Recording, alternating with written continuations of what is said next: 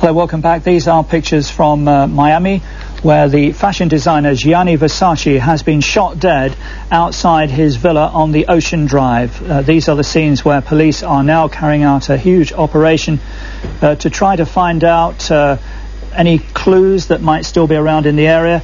They're searching for a white man aged about 25 who's being sought in connection with the shooting, which happened just around 9 o'clock in the morning local time in Miami, when Mr. Versace was returning from a nearby cafe where he had been having breakfast.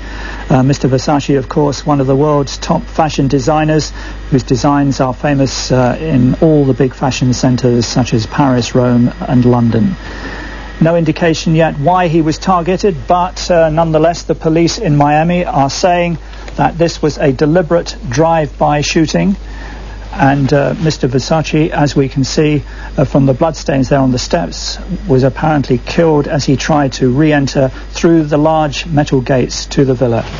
Well, joining us now on the phone from Miami is Martin Langfield, the Reuters bureau chief there. Martin, what more can you tell us about what has happened?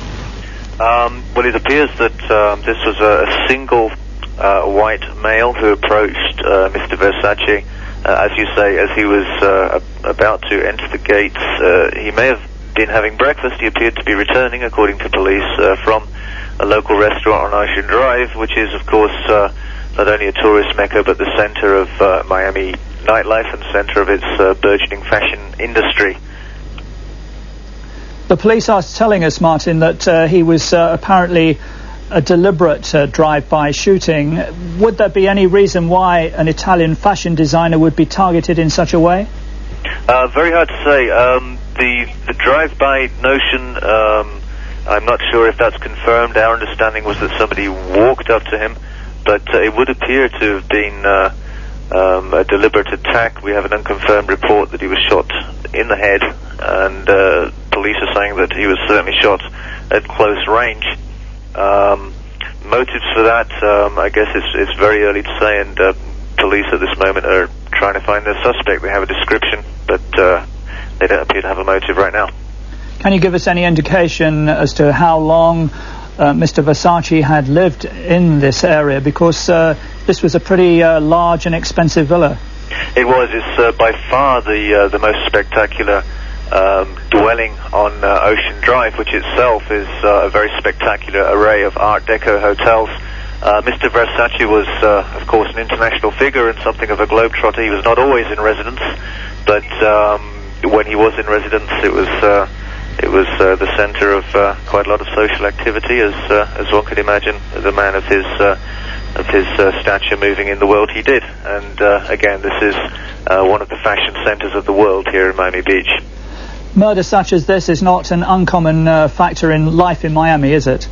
There are a great deal of shootings in Miami, as you know, some which receive a lot of attention, involving tourists, visitors who get lost. The city government has put up little orange suns all over the safe routes, so the safe parts of the city, but it's very easy to take a wrong turn and find yourself in a situation or in an area where you would rather not be. Only yesterday, but there was an apparently drug-related shooting of 4 people on Miami River, on a boat on Miami River, and there's rarely a day goes by without a shooting of some kind being reported.